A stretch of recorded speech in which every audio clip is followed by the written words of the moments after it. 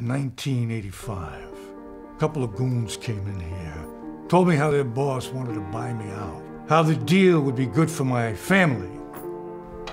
My son Frank, he's got your answer.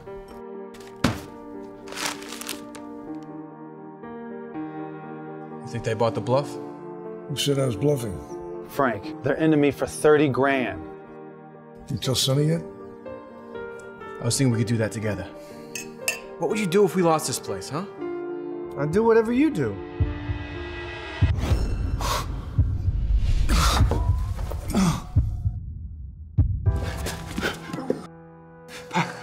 Well, something must have happened.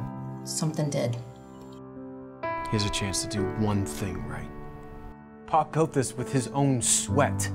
Pop's dead. You do realize that. It's all that's left of him, and you were just gonna burn it to the ground? I'm a businessman, just like you, Frank. I've seen it before, Frank. Your world's changed, so you numb yourself. If you're determined to drink yourself to death, you go do it somewhere else. You can't do this, Dad. This isn't you. Are you sure? That's the guy who gave me the Bible. You're talking about God. I get it. You're starting to catch on. I was pardoned for my crimes by the judge of the universe. I have to do things his way from now on, especially this. Well, the bad blood runs deeper than you think. You keep your happy paws off my wife. Please, God, make it stop. Put your faith in Christ, and not only will he see you through it, he'll carry you.